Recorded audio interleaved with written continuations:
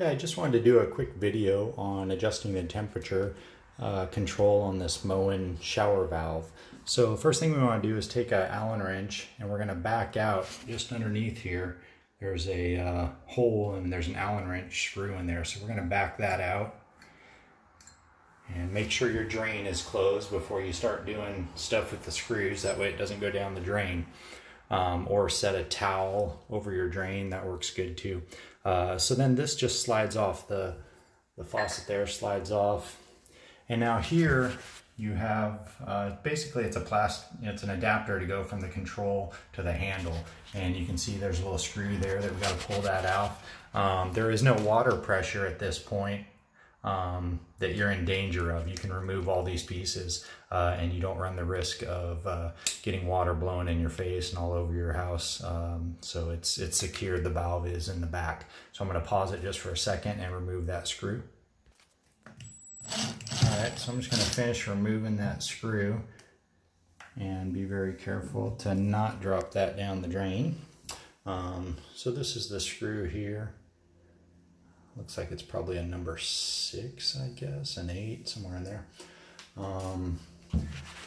Then this piece just slides off. Again, this is for that Moen. This piece fits in the back of the handle.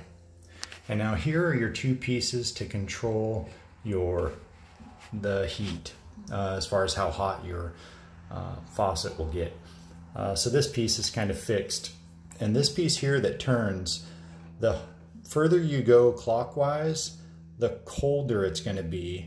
And the further you go counterclockwise, all the way to this position where it's on the center line here, will give you your hottest temperature. So on this particular house, we want to adjust it just a little bit. So I think we'll probably set it there.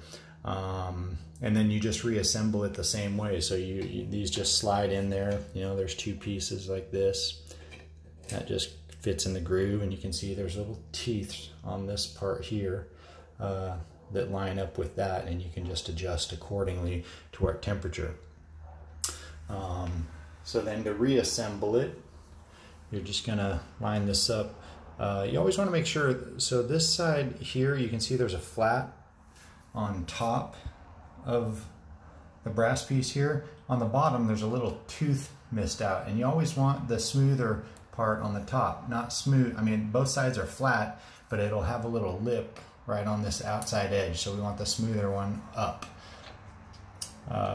And so then you just slide that in there, and you're gonna take this screw, see if I can do this one-handed, and that'll just go in the center there, nice and easy, so you don't cross-thread it. Tighten that down nice and snug.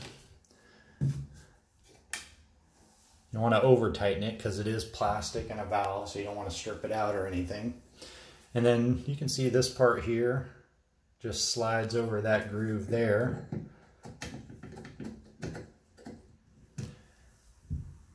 And then you put the little set screw back in the little hole in the bottom. So if you could, like the video, subscribe. I always appreciate that, and I'm grateful for it. Hope this helps. And I hope you have a great day.